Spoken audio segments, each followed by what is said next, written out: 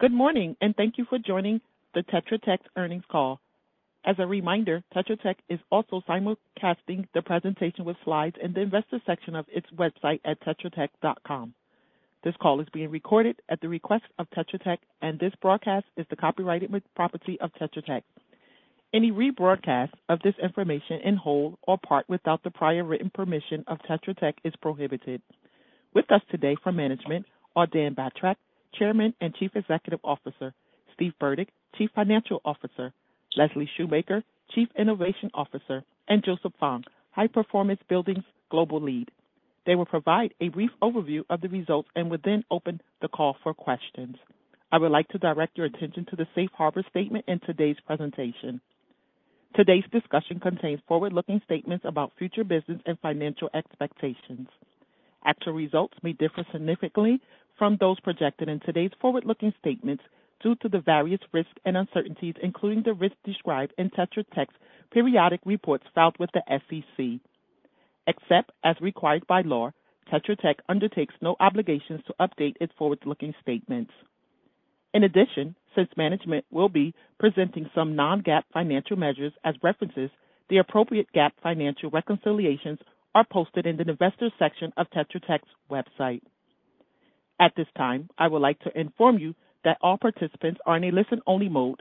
At the request of the company, we will open up the conference for questions and answers after the presentation. With that, I would now like to turn the call over to Dan Batrack. Please go ahead, Mr. Batrack. Great. Thank you very much, LaTanya. And good morning, and welcome to our third quarter's fiscal year 2024's earnings conference call.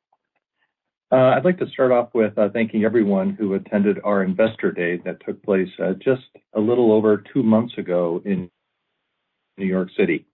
Now, at the event, we set out our vision and our goals for our fiscal year 2030, which focused on our high-end consulting in water, environment, and sustainable infrastructure. I'm pleased to report that Tetra Tech continued our strong performance through the third quarter of this fiscal year 2024, delivering both record quarterly revenue and an all-time high backlog of well over $5 billion for the first time in the company's history. Through our focus on front-end advisory and consulting work, we've continued to expand our margins, with this quarter delivering a 13.3% EBITDA margin, up 120 basis points from last year. Due to our strong performance and visibility, I'm pleased to say that we've been able to raise our full-year guidance for fiscal year 2024, and I'll provide the details of that on our updated guidance slide here in just a few moments. During today's call, I'm going to begin this call with an overview of our third quarter and outlook for the remainder of the fiscal year. Steve Burdick, our Chief Financial Officer, will provide an overview of our financial performance. He'll cover our capital allocation, and I'm pleased to say he will discuss the scheduled stock split and some of the details associated with that item. Dr. Leslie Shoemaker, our Chief Innovation Officer, will provide an update on our global water markets. And I'm really pleased today to have Joseph Fong with us, our High Performance Buildings Lead, who's going to provide insight into some of the newest approaches that we have in that market, which include cooling of high-performance data centers and chip fab building systems. For the third quarter, we had a very strong third quarter this year. Our net revenue increased 12% to $1.11 billion in the quarter, setting a new record for any quarter in the company's history for revenue. Our EBITDA increased 32% to $129 million in the quarter, which is almost triple the rate of our net revenue growth, directly in line with our goal to increase margins more rapidly than our revenue growth. And finally, in the quarter, we generated an all-time high for the third quarter earnings per share of $1.59, up 42% from the prior year. I'd now like to present our performance by our reporting segments. In the third quarter, our Government Services Group, or the GSG segment, was up 25% compared to last year, to a total amount of $488 million. And the segment generated a strong 14.6% margin, up 60 basis points from the prior year. The key driver for GSG's margin expansion was an increase in higher margin environmental in advanced water treatment work. The Commercial International Group, or our CIG segment, grew net revenue by 4% year over year and delivered a 13.9% margin, up an impressive 230 basis points from last year. Now, that 230 basis points increase, about half of that increase in CIG margin was driven by an increase in the RPS margins and the work that they perform from our international operations. The RPS activities have now reached an 11% margin for our third quarter of this year, which is up 400 basis points from last year's 7% margin that we had in the third quarter of fiscal year 2023. The other half of CIG's margin expansion was driven by strong performance in our international operations, especially associated with our front-end consulting, environmental work, and renewable energy projects that we have in all of our international locations. I'd now like to provide an overview of our performance by our end customer. Work for our U.S. federal clients was up 34% from the same quarter last year, driven by increases of work that we do for USAID, our civilian and defense environmental programs. Without including the extraordinary work that we performed in Ukraine in the quarter, our federal revenues grew at an underlying 18% year-over-year rate. For state and local, if you exclude our disaster response work, our state and local revenues grew at an 8% rate, continuing to be driven by the work that we do in advanced water treatment for cities and utilities all across the United States. Our U.S. commercial net revenues were up 7% year over year, driven by renewable energy programs and environmental remediation services. And finally, our international revenue now represents about 40% of the company, and those revenues grew at a 5% rate during the quarter. As we've presented before on this call, we've been focusing on margin expansions in the RPS operations that joined us here just about a year and a half ago. We've been very focused on reducing select programs that have become commoditized and represent low or no margins within RPS. So this changing of the portfolio has been resulted in RPS's international revenues remaining relatively flat year over year. So if you exclude the RPS's international operations, which we are by purpose and objective reshaping, the remainder of our international revenues actually grew at nearly a 10% rate year over year. I'd now like to discuss our backlog, which increased to an all-time high of $5.23 billion, up 19% year over year, and grew more than 10% sequentially. We received over $2 billion in orders during the third quarter alone, which represented a book-to-bill of 1.4, one of the highest rates that we've seen in some time here at Tetra Tech. I'd also like to note that Tetra Tech only reports backlog on orders that are contracted, funded, and authorized for us to proceed to doing the work. So this does not include any unfunded orders, which is a completely different method and much more conservative than you'll see reported anywhere in the industry. This quarter's orders included first-of-a-kind projects in PFAS, which we press released here just recently, this last week, large-scale programs for advanced water treatment, and major initiatives to address climate mitigation and adaptation worldwide. At this point, I'd now like to turn the presentation over to our Chief Financial Officer, Steve Burdick, to present the details of our financials. So, Steve? Hey, thank you, Dan. So I'd like to now provide an update on the results for year-to-date performance, as well as our working capital, cash flow, and capital allocation through the third quarter. So net revenues increased by 18% to over $3 billion year-to-date, driven by strong end markets across all the geographies. Our EBITDA and operating income increased at a higher rate than our top-line revenue growth.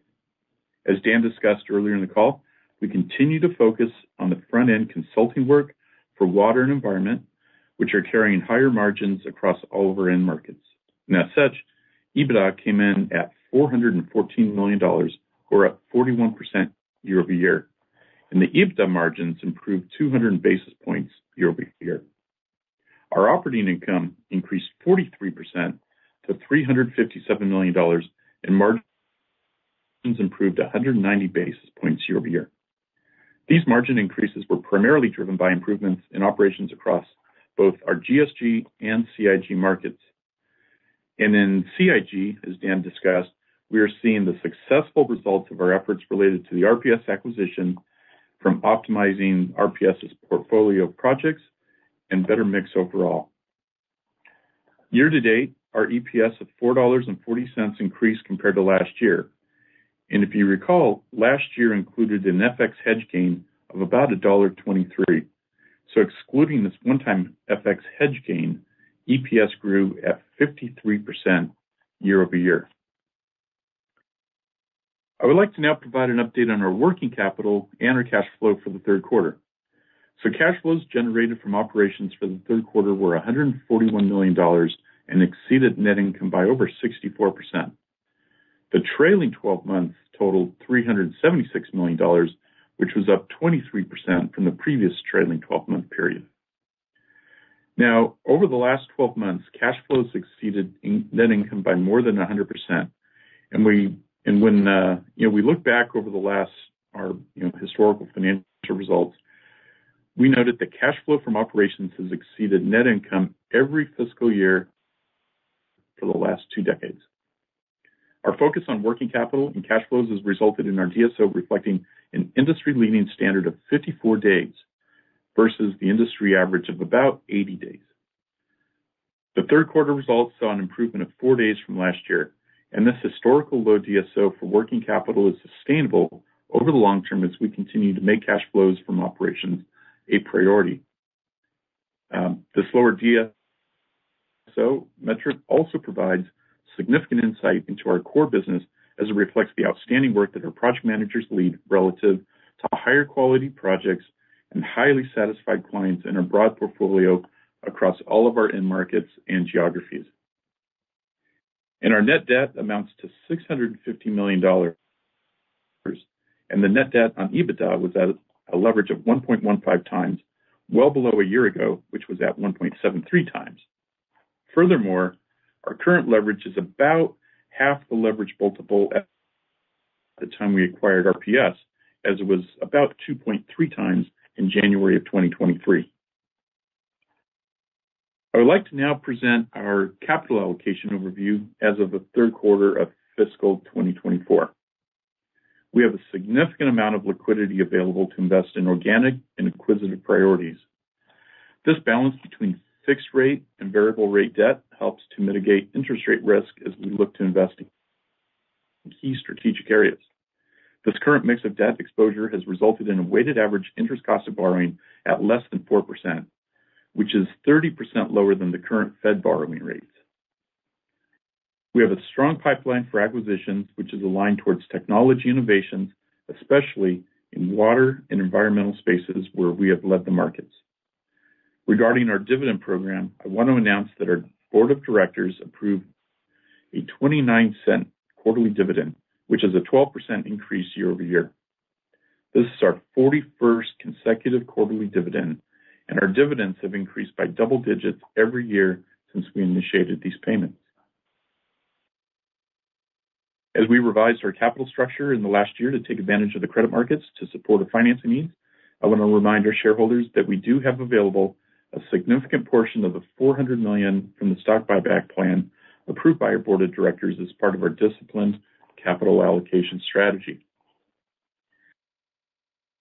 And, as we've continued to generate record financial results, our stock price has increased significantly over the last 10 years. I want to announce Tetra Tech's 5-for-1 stock split that was approved by our board of directors. The impetus for this decision was very much based on the input we received this year from both analysts and our investors. The primary benefit for our shareholders is that we want to increase liquidity and lower trading costs for institutional and retail investors and our employees who will benefit from the stock split. The stock split will be effective after the close of trading on September 6th. Thus, this 5-for-1 adjusted trading will begin when the market opens on September 9th, and you can find additional details in our press release. Finally, we will provide to investors and analysts the financial disclosures related to the share count, where we will recast all historical information in our next Form 10-K. So I'm very pleased to share these really strong results through the third quarter of 2024. I want to thank you all for your support, and I will now hand the call over to Leslie and Joseph to discuss our leading global water business. Thank you, Steve.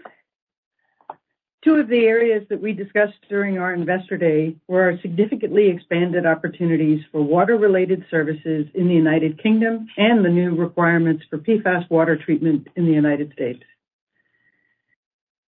Most recently in the United Kingdom, we have a newly elected Labour government which has actually re-emphasized the importance of their water quality management in rivers, flood management, and water supply protection.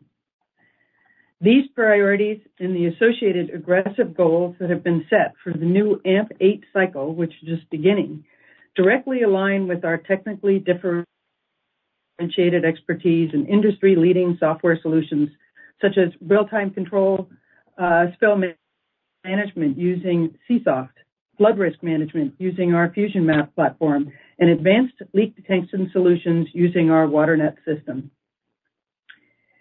In the U.S., similarly, the recently released National Needs Survey reinforces increased concerns regarding water quality protection and advanced water treatment, again, directly in line with what we do. Today, we're seeing our municipal clients begin to include PFAS treatment in updates and expansion of their water treatment facilities, which is a good indication of the integration of PFAS into long-range planning across our more than 500 municipal clients. And in California, they have just passed on the ballot a new $10 billion bond measure that would commit funding directly aligned with our expertise in water quality, advanced water treatment, and watershed programs.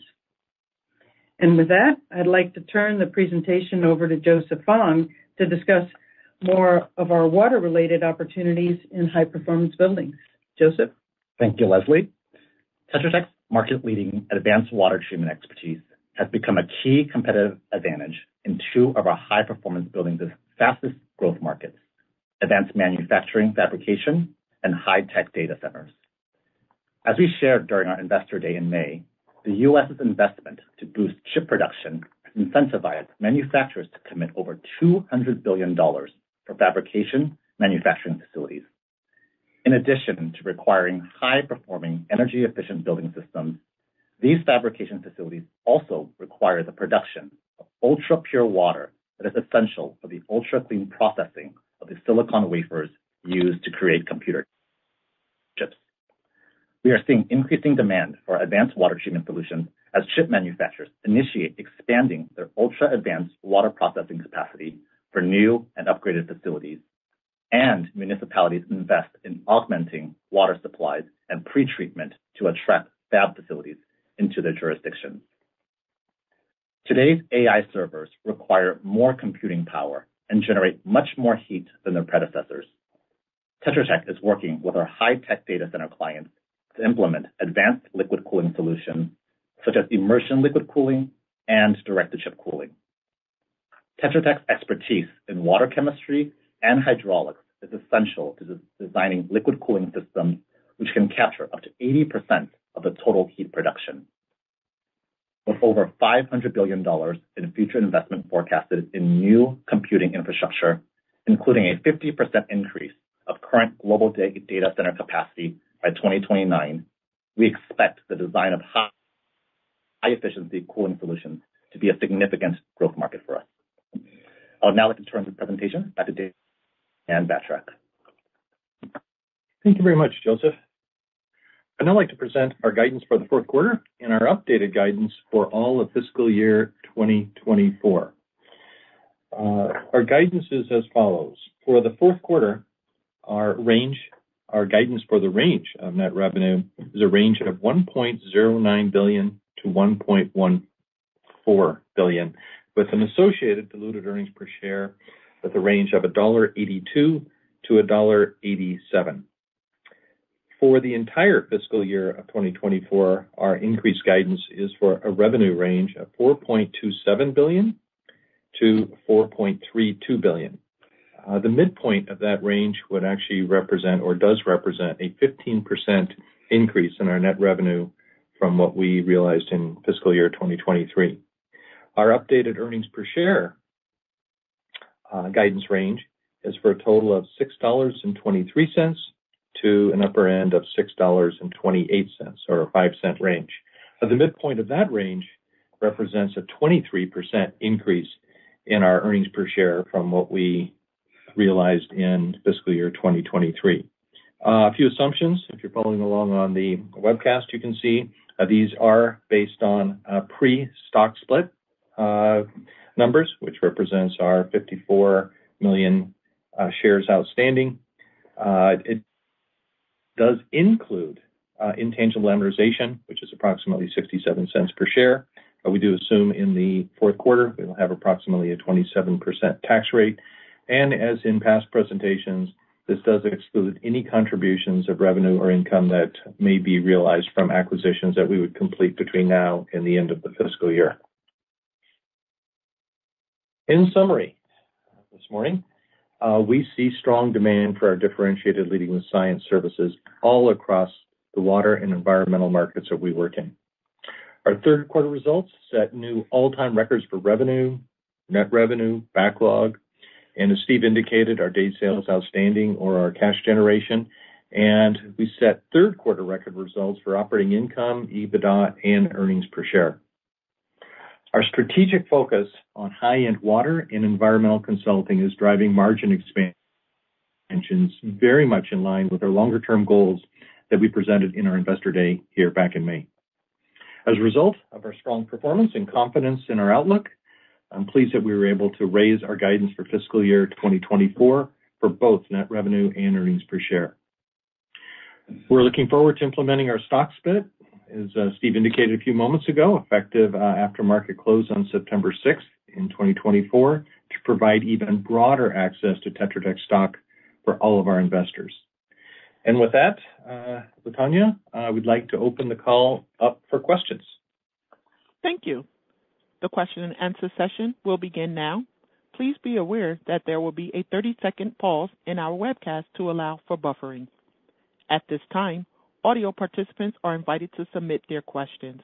Please remember to mute the audio function on your computer before you speak. If you are using a speakerphone, please pick up the handset before pressing any numbers. If you would like to ask a question, press star 1 on your touch-tone phone. Our first question comes from Tim Mulrooney with William Blair. Please proceed. Yes, good morning. Thanks for taking my questions. I mean, your backlog is really healthy right now, up about 20% year over year. It's the first thing that caught my eye on your release, and I'm just curious how you think investors should interpret this in terms of your visibility for hitting that annual organic growth target of 6 to 10% as you head into the fourth quarter and into next year. Well, that's a really good. That's a great question. If I have any commentary with respect to details on that increase, I know that we're up 19% in the quarter year over year. I will say that some of that I think was timing, that I anticipated some of the orders would have come in our second quarter. So I will say there's a little bit of catch-up included. So one thing I would caution our investors is not to interpret that the backlog growth is going to directly translate into our net revenue growth. You do see the 6 to 10% ranges between double to triple the level of our 6 to 10%.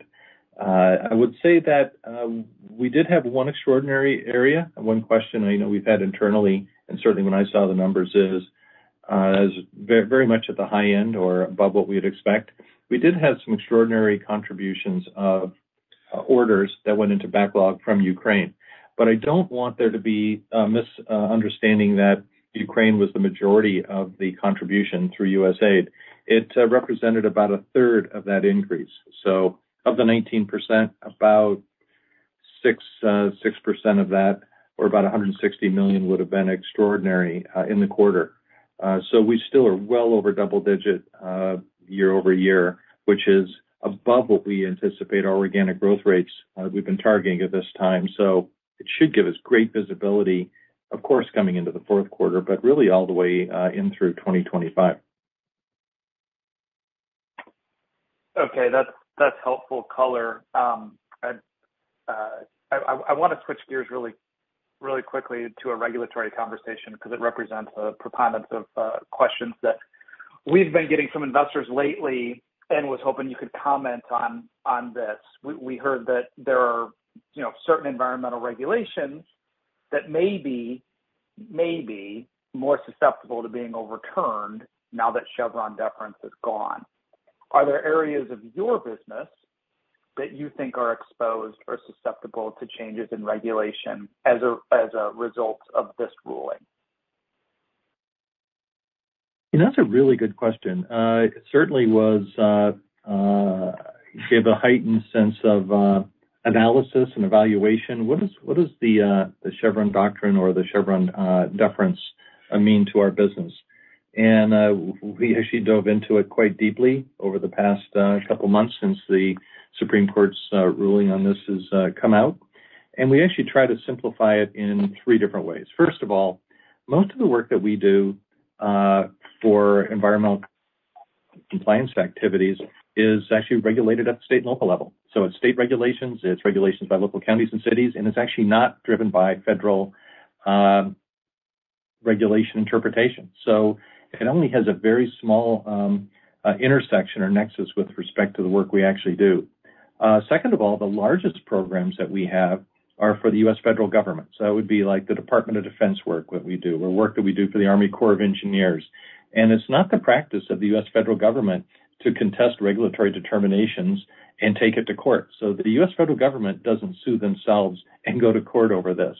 So the items that are determined or agreed to with the regulators at the federal level, which might be the Environmental Protection Agency or some of these others, actually are just straight implemented. So we see that as essentially not applicable or doesn't really impact it. And the last item we saw, and this sounds a little contrarian to the underlying, I guess, presumption, is that if the Chevron doctrine is going to cause some uncertainty in regulatory interpretation, is bad for your business. I don't know, on the commercial side, if you're going to go contest the regulator's interpretation and go to a court, you better be clear. You better be compelling. Yes, you may need some attorneys. Yes, you need people who can argue the positions and support the basis of your arguments. But all of it has to be based on data. It's not just an opinion. It has to be based on data analytics. And actually, if you want to take it and boil it down to its essence, you actually have to lead with science. You actually have to bring in a technical, well-positioned, a scientific basis. And there is a firm out there that the tagline is "Lead with Science," and so that might actually bode very well for Tetra Tech with respect to who you want to bring in to support your interpretations to the courts. So I actually see if this thing does have any legs to it with respect to where there may be something contested by some of the large commercial clients, it actually could begin presenting new opportunities that didn't exist for us before. So in some ways, it's actually maybe indirectly be good for our business. Understood. Very clear. Thanks, Dan. Okay, thank you very much, Tim. The next question comes from Sangita Jain with KeyBanc Capital Markets. Please proceed. Yeah, thank you so much for taking my questions. So if I can ask one on the revenue that you may be getting currently from the high-performance buildings and data centers, if you've broken that out, and also how much faster is that slice growing compared to the rest of your CIG segment? Yeah, that's a really good question, and we had Joseph Ong actually present those specific details in earlier meetings we've had. So, Joseph? Yes, thank you for that question. As shared during our Investor Day in May, we did share kind of the breakdown of those numbers in terms of our revenue and how our advanced manufacturing fabrication and our data centers revenue as part of our high-performance building total revenue. We had shared that this year we are tracking towards a $100 million revenue target for those two sectors, and we are expecting a 20% CAGR for that market. So right now we are again trending towards $100 million between those two markets. Got it. That's helpful. And if I can ask one on M&A, as you pointed out, your leverage is trending towards the low end of your target range. And we just talked about rising uncertainty of policy outcomes in the U.S. Would that make you consider shifting more of your revenue base overseas as you look at M&A? It's a good question, and I would say no. I would say that the world's largest economy is right here in the United States. The dollars set aside for environmental stewardship, for clean water, even compliance with new regulations, things like PFAS, are measured in multiples of what they exist in other locations. Now, I do think the technology is one area we're very focused on. Steve had mentioned that in his comments with respect to priorities for our acquisitions or looking for people to join us. And the one thing that provides us or allows us is the transfer of what we would, let's say we acquire it here in the U.S., or if it came through Canada, Australia, or the United Kingdom, it's actually transferable across all of our platforms to all of our clients. And it gives us a technical differentiation or competitive advantage to move it across all of our operations and our more than 550 offices in the company. So we're going to find the best technology. We're going to find the best new innovations that exist anywhere in the world. It could be in the U.S. or elsewhere. But as far as taking a precedent and moving because of potential elections or potential changes in the legal systems, that is not biasing us outside the U.S. This is still the largest market in the world, and we have a top position in each of these markets that we're focused on, whether it's water, environmental, climate change, coastal protection, flood protection. We're in first place, and the only thing we're focused on is distancing ourselves even more in those areas. All right. Thanks so much, Dan. Thanks, Sangita. The next question comes from Sabahat Khan with RBC. Please proceed. Great. Thanks, and good afternoon. I guess just broadly, you're taking up your guidance for this year, a few moving pieces in the backdrop. I guess how would you characterize 2024 within the context of kind of your overall guidance? You obviously have the fiscal 23 numbers out there. Over the next at least 2-3 years, should we expect some elevated trends like we've seen this year on the top line and margins, or just trying to think about the cadence over the next 2 to 3 years of how kind of the numbers evolve and some of the funding from these larger U.S. bills flows through? Thank you. Yeah, good questions, Sabahat. I'm glad you talked about sort of a longer trend. We're pretty clear, and Steve had presented, and I don't want to overly continue to reference the Investor Day, but the cornerstone or the underpinning of Investor Day is 2030. And Steve indicated in great detail, it's an organic growth rates between 6 and 10%. And so what you'd ask, what's it look like over the next 2 or 3 years? I'll say what's it going to look like over the next 5 years and say it's going to be between 6 and 10% organic growth rate. It happens to be, we were slightly over that this quarter, third quarter, but I would say not drastically so. So it's nice if you're going to be outside that range that you're on the top end, which we have been for some time. But I would say over this next several year period, we think that's about right. And then with respect to acquisitions or having people come join us, we talked about a wide range of 5 to 10%. I think for modeling purposes, we've used 4 or 5, and I think we've been well within with that. It seems quite achievable. So I think if you look at a longer trend, and I would append your 2 to 3 years to let's talk up to 5 years, I think we'll be within these ranges we just talked about. And of course, it's very hard to talk about growth rates without talking about margin, because revenue without income contribution it's like a day without sunshine here. So we do think that if you wanted to just use a general guide, about 50 basis points a year. We've been at that number of expanding our overall EBITDA margins. We've been about that rate for the past several years, and we expect that to continue on into the future. So I don't really want to provide 2025 details. We're only a little over 90 days or at our next investor call, we'll provide the final tale of our performance for fiscal year 24, and we'll provide fiscal year 25 for the next 1 year. But if you want to look a little bit broader, those ranges I just provided should be pretty representative. Great. And then just, I guess, on the M&A side, obviously, I think you provided some parameters around the discipline on the metrics. Can you maybe just talk a bit more about some of the more in-focus areas where you might want to complement some expertise, whether it's regions, whether it's specific markets within water that might be of interest over the next few years? Yeah, I'd say there's a couple that we're really focused on. I think in the United Kingdom, we're doing well, but we can do better with respect to a presence supporting the AMP structure, AMP programs, which is the asset management program for water utilities across all the United Kingdom. We've got some very large cornerstone programs. I think we can get more. So I would say if we can add additional capability and contract capacity, so we'd look for that in the UK.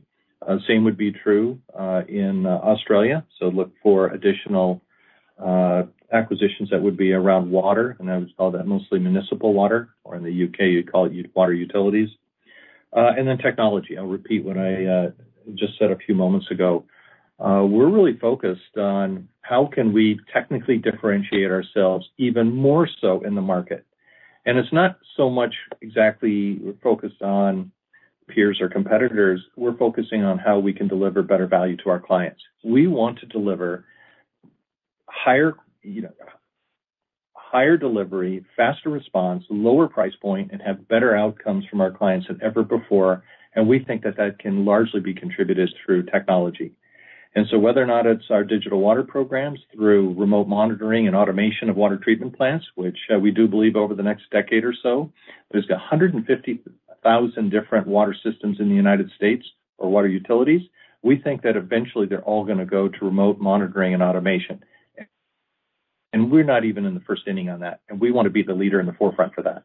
So how can we do that? For sure, we have it internal, but acquisitions and identifying those that can come in. And I'm glad to say that just this last quarter, since our last investor call, we had Convergence join us. While it's just a handful of individuals, the intellectual property and the technologies that they brought are really quite significant. So look for us to continue to add those over the next year and beyond. Great. Thanks very much for the color. Yeah, thanks, Abed. The next question comes from Andy Whitman with Baird. Please proceed. Great. Good morning. Thanks for taking my questions, guys. I guess I just wanted to start out a little bit in asking about Ukraine. Maybe just for context, Dan, can you just talk about what the Ukraine contribution was to this quarter? And then recognizing that you did book $160 million, I just wanted to see, I mean, you would not put that in your backlog if you didn't have great visibility and the contract to do that, right? So I'm just trying to see how much visibility you have there. Like by my calculations, you did somewhere between like 50 and 60 million this quarter. So does that mean that you've got like 3.5 quarters of work with the $160 million, or how should we think about that? Yeah, well, you've got the numbers about right. I'll help refine this a little for you. So in the third quarter, we did about $60 million worth of net revenue. So it was a good quarter. It's an interesting coming in, and I think we spoke on last quarter's call that we expected the second half of fiscal year 24. So this year we'd do about 100. So I think we were about 10 million above for the quarter where we thought we would be. And interestingly enough, we were over the top of our guidance range for net revenue by about $10 million. So everything was very strong. It took us to the very high end of our own range, and then Ukraine pushed it up even higher. So we did do about 160. It's a great question on, does that mean you have a good portion? Well, we put 160 in, but we burned 60. So you really would take a look at net on that. But if you take a look at our backlog slide and our press release, you'll notice we presented on the first line a $439 million new addition for work in Ukraine. That's a contract or contract capacity. It's a new program referred to as Spark with USAID. It allows us to continue to the work that we have, and only a very small portion of that was actually obligated that went into our backlog in Q3. So we've got more contract capacity. We have more orders. We actually finished with a higher order book for Ukraine. And, of course, the reaffirmation by the U.S. government to stand behind and with Ukraine does give us visibility with respect to, I would say, the political will. Now, I know there's been a lot of questions. Some have asked me if there is a change in administration, could that get turned off?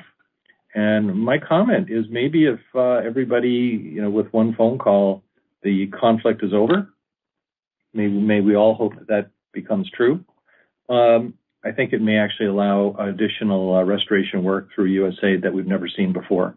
You can actually do more work when someone's not firing overhead than you can while you're in a conflict zone. So we have contract capacity measured in several hundreds of millions of dollars, and the 439 that is listed first in our backlogs presentation slide and our press release isn't the only contract that we have there. We're much broader.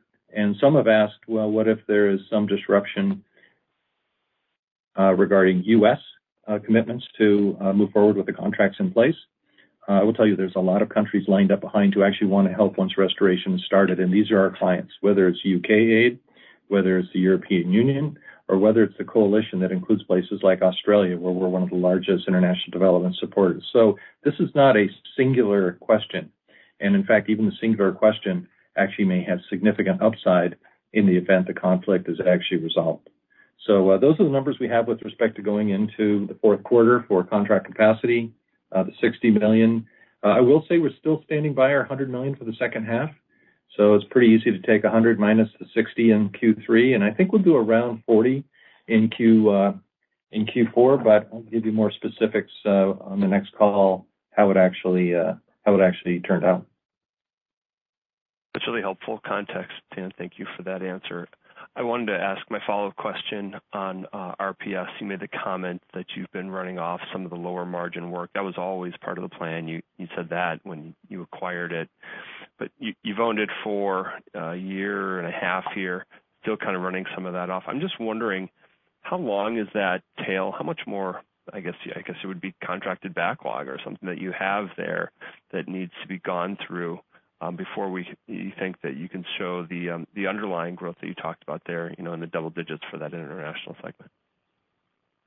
Yeah, no, that's a really good question. You're right. It's been about 5 quarters right now, so just a little over a year since they joined us. As we've always indicated, we want to shape their mix of business to be similar to Tetra Tech. We want to put high-end, technically differentiated in front of everything, less competition, higher margin, completely in collaboration with the rest of the company. I think we've got another 1 or 2 quarters. I'm not going to go to the dollar amount, but I think we've got 1 or 2 quarters left before we've got the what I call the commoditized or the low or no margin work. That also, funny enough, I've always found it ironic that if you get low or no margin on some of this work, it typically carries the highest risk too. And to say this just seems like it shouldn't go together, and we agree it shouldn't go with us. And so I think 1 or 2 quarters, I think you'll see us by probably pretty close to the end of the calendar year, sort of the culling of the last small work that doesn't really belong in our portfolio should be finished, and then you'll see the contribution on international come with RPS along with all the rest of our international operations. So I hope that timing is helpful. It is. Thank you very much. Have a good day. Thank you very much, Andy. The next question comes from Ryan Connors with North Coast Research. Please proceed. Hey, thanks. Good morning. First off, congrats on the stock split. I know those aren't generally in vogue, but I wish more companies would follow your lead. I think it's very positive. Wanted to come on the issue of kind of the margin outlook from a different slice. Dan, you mentioned 50 basis points a year is kind of what you laid out in the 2030 kind of game plan there. But we look at the backlog and the composition of the backlog.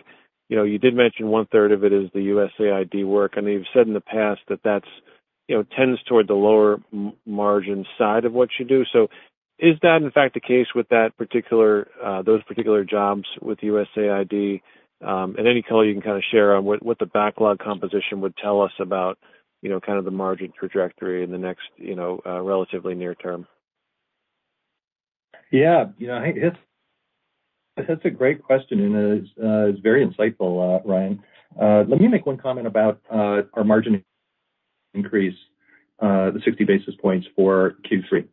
You're absolutely right that the work that we do for international development generally and USAID specifically is almost all cost plus work. It's pre-negotiated low margin. If you're taking low financial risk, you get a lower margin. So if we did not have any Ukraine work, and I would say that work, not just Ukraine, but USAID, carries about a 7% margin. If you took that from our portfolio, our government services group, GSG, would have been up over 100 basis points, and we would have been well into the upper 15% for the quarter. So I don't like to use the word way, but it is a lower margin when you do the calculation. Let me clarify one item. The incremental contribution of the backlog was about a third of it, not it represents a third of our overall backlog. So let me just clarify that. I simply was referring to how much was contributed in the quarter, or the increase in the $500 million that we had sequentially. So I do think the rest of our business is growing even at a higher margin expansion, and the 50 basis points is with international development, whether it's U.S., Australia, or U.K., included in the business. We are not de-emphasizing that. We are big-time supporters of our clients in all three jurisdictions, and it is included in the margin expansion. Now, what's the margin embedded in the backlog that we have overall, the $5.2 billion? It's pretty close to representing that 50 basis points expansion that we expect to see. So we're not expecting some new big win or a sea state change in the business that we're performing. It's actually embedded in the work that we're being awarded and funded through the orders that comprise our backlog. Got it. Okay, thanks for that. And then back on the Chevron issue, I think you make a really interesting point, Dan, kind of the counterintuitive point that it could actually be a tailwind in some areas. And my question is, how big is litigation support today for Tetra Tech? And is that an area where, I would imagine, yes, it's lead with science, but, there are nuanced differences to that type of business, and obviously the relationships are different. So is that something where you feel, how big is it today, and would you be staffed appropriately or would you have to move people, or could that actually be an area of potential M&A opportunity, if in fact your counterintuitive take on that, that it does create some additional business? Another good question. This actually has what I would call, you really have to understand the business to parse that. So what it would look like at the most surface level is, are you going to go support somebody litigating? What we would do is we would actually want to be the technical support for the data collection, the analysis, and the, I'll call it, I'm trying not to use the word conclusion, because the courts may become the final arbiter on this, but the technical conclusion with respect to the presence, the movement, the fate, and the final recommendations or interpretation. With respect to when you talk about, or we talk about experts that are going to be supporting litigation, as soon as you use the word litigation, generally it means expert testimony in court on the stand, sometimes referred to as hired guns, even if they're technical. Dr. Smith, Dr. Jones, and we try to stay out of that. There are people that make their livings being in-court litigators. We simply want to provide an objective, quantitative measure that is technically supported by data analytics, science, the rest of it. We'll leave the expert testimony in the stand to others, because what we've seen is every time you're in court, there's somebody on the other side of that. And we don't want to be actually providing a opinion or an opine on what the data is. For us, the data is quantitative, it's objective, it's scientifically supported, and there are firms, and we certainly know many of them, that actually have in-court hired guns testimony. And don't look for us to try to turn our PhD experts in hydrology, water mechanics, chemistry, remediation in court. So I think that our people that we have within the company can support that work, because that's the work we're doing for both our government, federal, state, local, commercial, and that data can be used whether or not it's used currently to support the work we're doing or some other person's objective work. But I don't see that actually having to change the under fabric of what we do as a company. Got it. And then I assume we're near the end of the queue, so if I could just sneak one more in. You mentioned potential change of administration. I guess what we've learned since the last conference call is that there's going to be a change of administration one way or the other. We've got a new candidate. Is there any daylight that as you look at the Biden administration versus Harris kind of priorities, is there any nuanced differences there, the potential approach versus the current administration, or is it pretty much they're on the same page with most things that relate to Tetra Tech? Yeah, it's what I've heard in the hallways here is a new voice, same platform, or similar platform, and we've not seen any changes. I think that there might be a little bit more emphasis on environmental justice and actually prioritizing areas that might have been lower in the queue, which is actually good for us. That would put more work on orphan sites that would be done by EPA and others. And that's certainly work that we do already, and we could see that actually seeing a plus up. I think they could see reprioritization and speeding up some Superfund site activity to get it done quicker to actually end it, because many of these locations are in underprivileged locations across the country, so you could see some of that. But I would say that the fundamental platforms are very similar. I won't go so far as to say identical, but I think the general adage, a different voice, same platform, is a good way to look at it. Understood. Thanks for your time. Thank you very much, Ryan. The next question comes from Tate Sullivan with Maxim Group. Please proceed. Hi, thank you. Just to follow up on the RPS and revenue growth, you said international revenue excluding RPS was 10% year over year. Was that what was the comment you specifically said about that? I think you said something in addition to running off some lower margin projects. But can you review that, please? Well, what I was saying is that the RPS component of our international revenues has been relatively flat, or same number, no growth. So the growth rate on that would be, when I say flat, I guess I mean zero. And I think that because what's happening is we are adding work within the work, and I'm going to try, and as we go forward, I'm trying quite a bit this year. We'll try even double down on it next year, not to use RPS as a different component of the company, because they're as much part of Tetra Tech as I or anybody else am. RPS is doing a great job. They've got a number of individuals that are leading major divisions for Tetra Tech. They are technical leaders. They're financial leaders. They're just among the best that we have in the entire corporation. However, they are still in a transition. It's been 5 quarters since they've joined us, and we did indicate that we wanted to take some of the revenues that have been more commoditized or was carrying lower margin or higher risk out of the business. So at the beginning, we actually saw in the first several quarters, revenues actually for RPS went down. So people had come in, and I know I had our investor relationships, Jim Wu and others, talk to investors and analysts that we were going to grow through subtraction. And so margins are going to go up, profits are going to go up, and we're going to actually do less work for it. Now we've got to the point where it's not shrinking anymore, that the amount we're taking out of the business is roughly equal to the amount we're putting in, so the amount is going down by 4 or 5% this last quarter, but we've added that amount of higher margin work. So what do you see? You see flat on revenues, but you see margins up by 400 basis points year over year. And I think that this phenomenon of it taking out as much as you add, the taking out part is just 1 or 2 quarters away. And then you'll see RPS contributing not only on margin expansion, but also on revenue contribution internationally.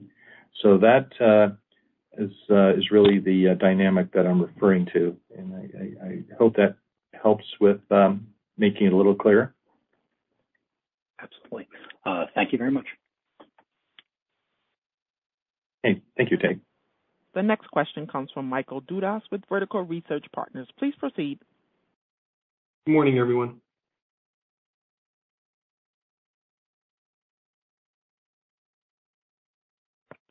Can you hear me? Yes, Michael. Yes. Okay, thank you.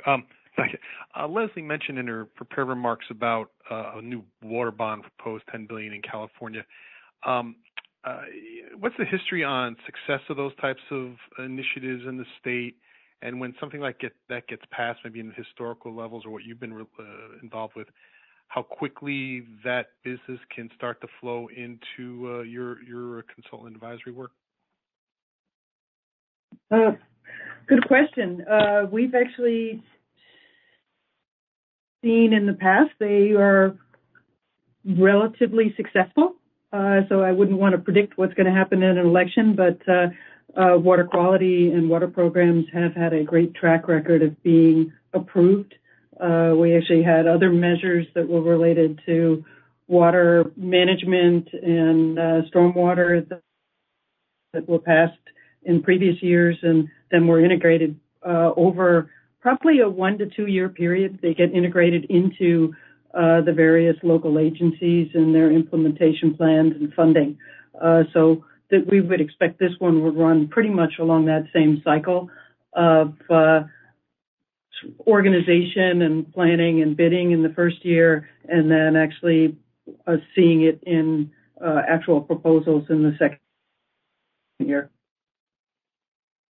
Oh, that's very helpful, Liz. I appreciate that. Thanks, everyone.